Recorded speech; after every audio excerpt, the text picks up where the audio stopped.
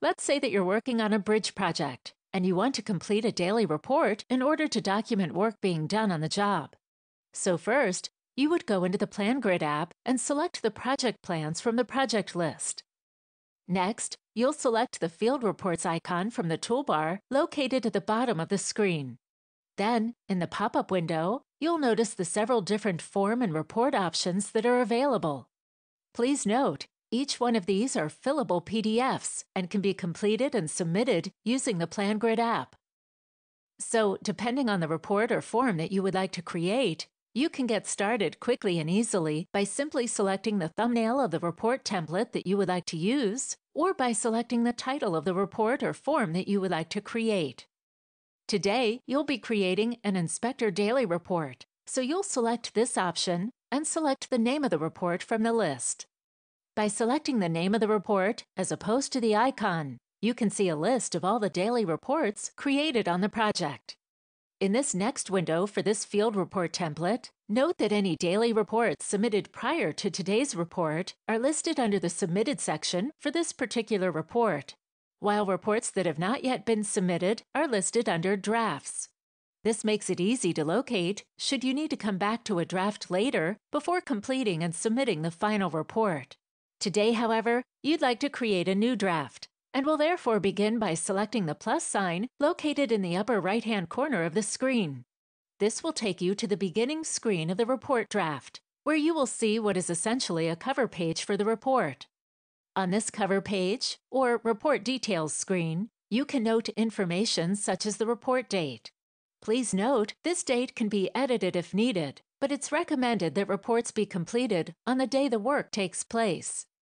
On the next line, notice an option to add a description, which you can edit by simply tapping on this section and typing in a description of the work being done.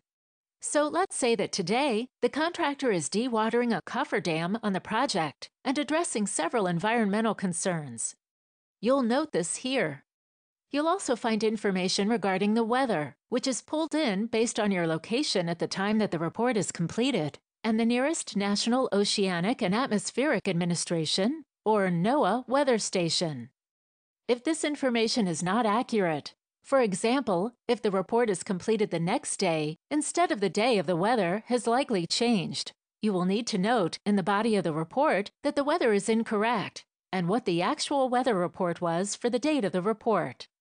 Under the Reference section of this field's Reports Details screen, there are also several options available to attach descriptive or supplemental items. So, in this instance, for example, if you want to add some pictures of the work that took place, you can select Add, located at the end of the Photos line. Then, you can choose to either take a photo, choose from the camera roll stored on your iPad, or choose from PlanGrid photos that are already loaded into the project.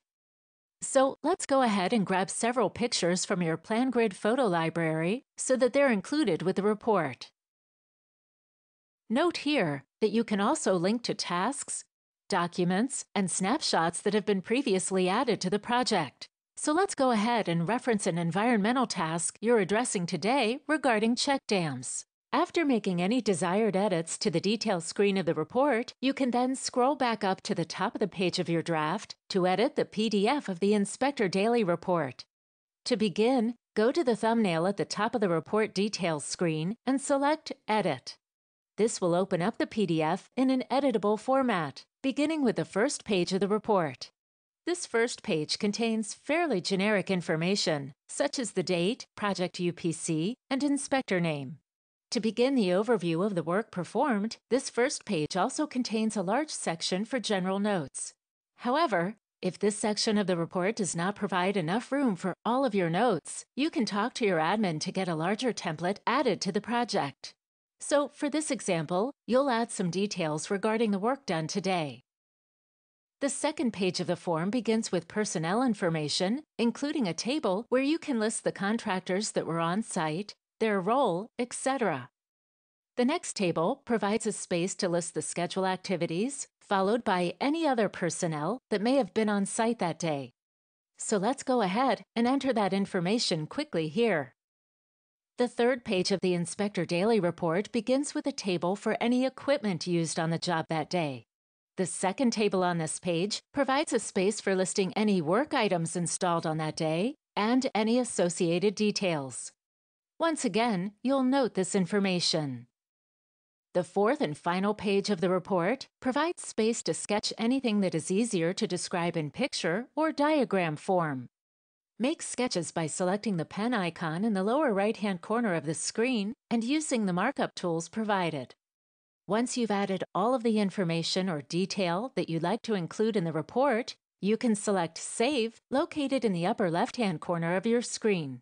This will return you to your report's cover page or report details page.